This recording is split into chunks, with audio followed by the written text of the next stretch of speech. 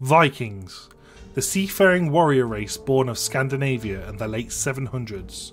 Known for their raids on England, France and the Mediterranean, they're commonly depicted as tall, hulking barbarians who plundered their way through the world. However, modern historians and media has taken a deeper look into the Norsemen, showing a more peaceful side to the Vikings. Nowadays, thanks to modern TV shows such as The Norsemen, The Last Kingdom or the eponymous Vikings, some stories about their heroes live on. Nevertheless, this race of people has several heroes you may not have heard of, so we wanted to bring them to your attention.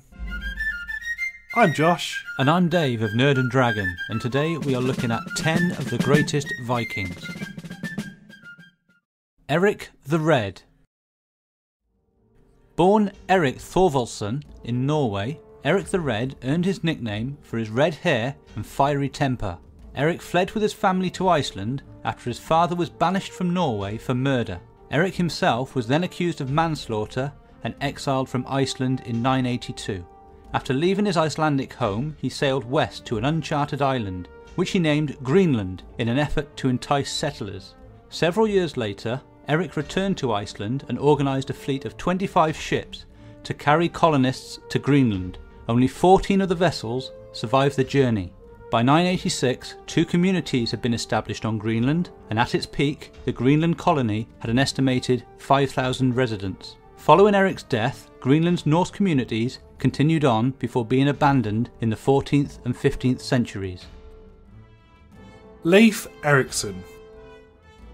Born in Iceland in around 970, Leif later moved to Greenland, where his father, Eric the Red, founded the first Norse settlement. In around the year 1000, Leif sailed off in search of a territory that had been spotted years earlier by an Icelander named Bjarni Herjolfsson, whose ship had blown off course en route to Greenland. During his expedition, Leif reached an area he called Helluland, which is believed to be Baffin Island, before travelling south to a place he dubbed Markland, which is modern-day Labrador. The Vikings then set up camp at a location that is believed to be Newfoundland and explored the surrounding region, which Leif named Vinland because of the grapes and berries discovered there. After Leif returned to Greenland with valuable timber cargo, other Norsemen decided to journey to Vinland. However, the Viking presence in North America was short-lived, possibly due to clashes with hostile natives. Evidence of a Norse settlement in North America was discovered in the early 1960s on the northern tip of Newfoundland. Leif Erikson was the first European to set foot on the North American continent, landing there almost 500 years before Christopher Columbus. Olaf Tryggvason. Olaf was born around 968 and was raised in Russia following the death of his father. In 991, Olaf led a Viking invasion of England, which resulted in a great victory at the Battle of Maldon. Afterward, the English paid off the Vikings to prevent future attacks. This type of payment became known as Danegeld. In 994, Olaf and the King of Denmark, Svein Forkbeard, launched another raid on England and gained themselves more Danegeld. In 996, Olaf used his plunder in Danegeld to invade Norway and was crowned king after its ruler Hakon the Great was murdered. As king, Olaf forced his pagan subjects to convert to Christianity. These actions earned him many enemies, including his old friend Svein Forkbeard, who wanted to restore Danish rule in Norway, and the son of the former king Hakon. In the year 1000, Olaf was ambushed by his rivals in a battle at sea. However, instead of surrendering, he jumped over the side of his ship, never to be seen or heard from again. Ragnar Lothbrok.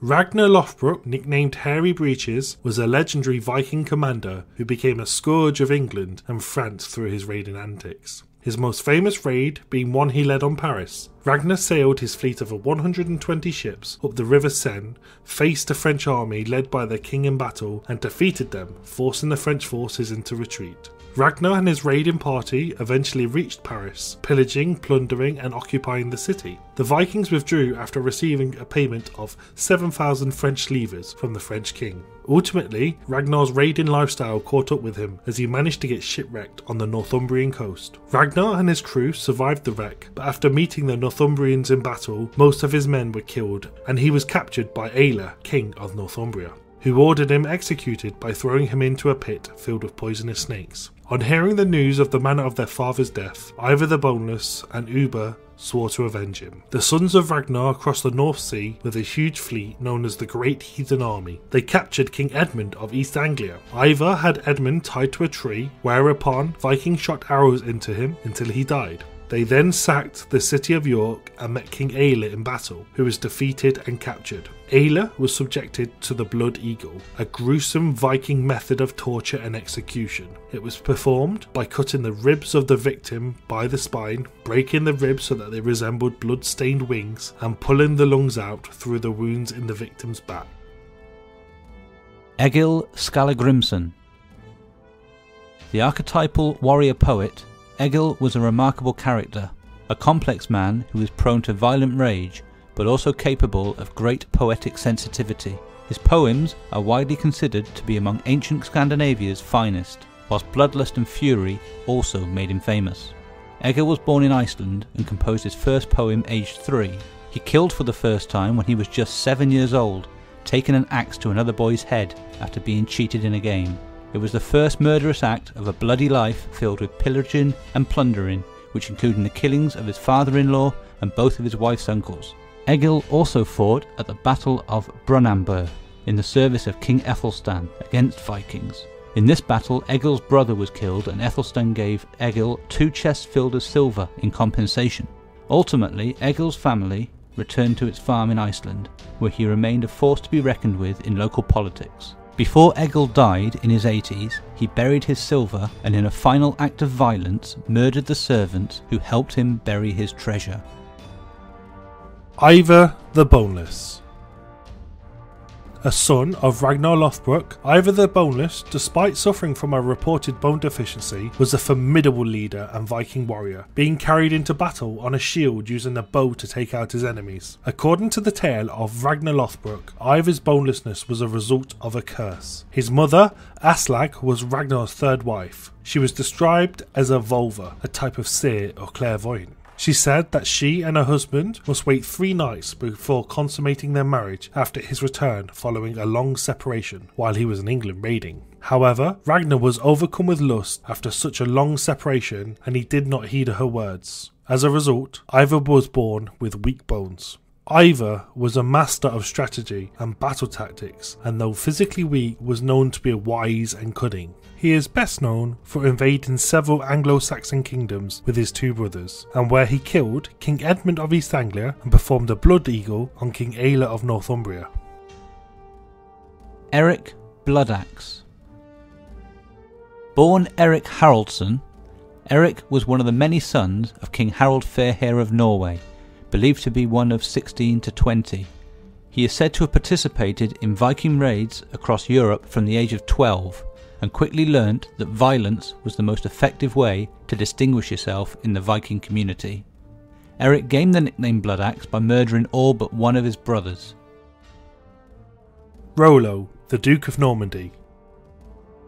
Rollo was a Viking leader of Danish or Norwegian origin who began conducting raids on France in the 9th century. In 911, under the Treaty of St. Clair-sur-Epete, King Charles the Simple gave Rollo land in what is now called Normandy, meaning Northman's land, in an effort to have him protect the country from other Viking raiders. Rollo later expanded his territory and ruled successfully until his death in 928. In 1066, one of Rollo's descendants, William the Bastard, led the successful Norman invasion of England. William the Conqueror, as he became known, went on to serve as King of England for over 20 years until 1087.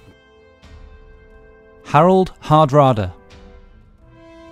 Hardrada translates as hard ruler, a reputation Harald lived up to with his aggressive and ruthless approach to leadership and his tendency to settle disputes with brutality. He is widely considered to have been the last great Viking ruler, taking the Norwegian throne in 1046 and presiding over a period of peace and progress. Hardrada fell in battle in 1066 when shot by an arrow through the throat at the Battle of Stamford Bridge. King Canute. The son of Denmark's King Svein Forkbeard, Canute aided in his father's conquest of England in 1013. However, when Svein died in 1014, the Saxon king, Athelred the Unready, who had been exiled, returned to power. Athelred passed away 2 years later, leaving the throne to his son, Edmund Ironside. Later in 1016, Canute defeated Ironside at the Battle of Ashington. The king signed a treaty that gave Canute power over part of England. Within weeks of the treaty being signed, Edmund died and all of England came under Canute's rule. His reign there brought stability after years of raids and battles. Denmark, Norway, and even parts of Sweden also came under Canute's control, forming an empire. When he died in 1035, his son, Harold Harefoot, became King of England, serving until his death in 1040. Josh here. Thanks for sticking with us to the end. Dave and I are massive fans of Viking culture and often go to festivals or shows about them, so we loved making this. We hope you enjoyed it. Are you fans of The Last Kingdom or Vikings? And who is your favourite Viking hero? Let us know down in the comments below. Liking and subscribing helps us out loads. Thank you all for watching.